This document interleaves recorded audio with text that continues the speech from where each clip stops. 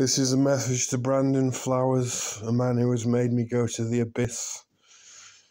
Thanks a lot for that, Brandon. I'm going to talk about your song from here on out and tell you exactly what it was all about, if you want to know, if you get this message.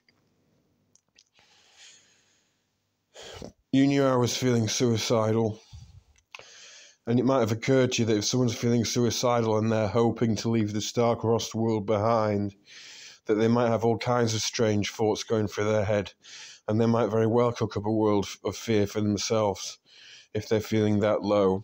And that world of fear was only in my own mind, by the way. And what goes on in a person's own mind shouldn't matter as long as they're not acting it out in reality. And you should have known that, by the way. You really should have known that. Thanks for rewriting the whole scriptures and what was meant to be for no real reason, just because of something going on in my mind. If someone was hoping to leave the world behind, do you think their mind would not be a bit chaotic? Do you think their mind would be sensible and rational?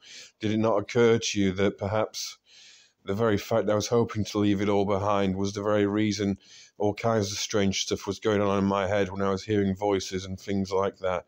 Might have occurred to you. I would have expected someone as intelligent as you to be a bit more liberal about it and actually be philosophical enough to realise what was actually going on. So this is a message to Brandon Flowers and the killers themselves. You really should have known better than to chuck it all away because of meaningless words that didn't even really mean anything, that didn't manifest in reality, that didn't really do anything to anyone apart from what was going on in my mind.